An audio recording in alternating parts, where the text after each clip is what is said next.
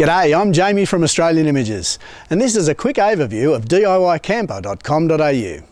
A few years ago I started looking for a camper trailer, but despite all the options on the market, I couldn't find anything that really met my requirements, and the trailers that came close were all around the $40,000 to $50,000 mark. So I decided to build my own trailer that would not only be able to cope with the harshest terrain in the Australian outback and accommodate the family comfortably, but also save a lot of money and provide the satisfaction of building it myself. Over the last few years I've had some interest in the trailer, so I've put the DIY Camper website together to try and provide as much information as I can for anyone who wants to build their own camper trailer, either similar to this one or something completely different.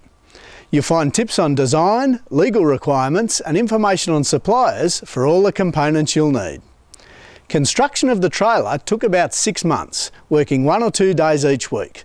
The cost for the materials came to about $15,000 back in 2009, not including the generator or the recent electrical upgrades.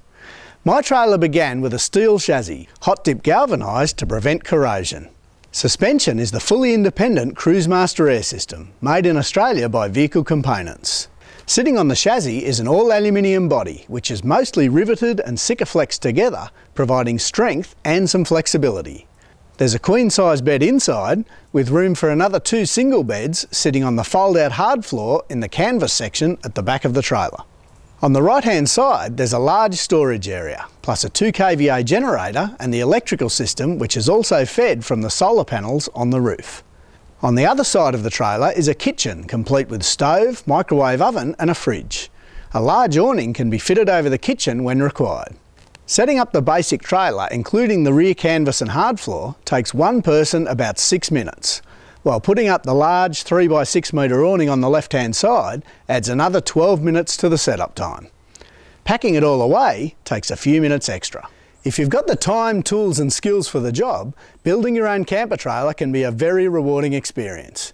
Take the time to get it right, and above all else, make sure you always err on the side of caution with your design and construction.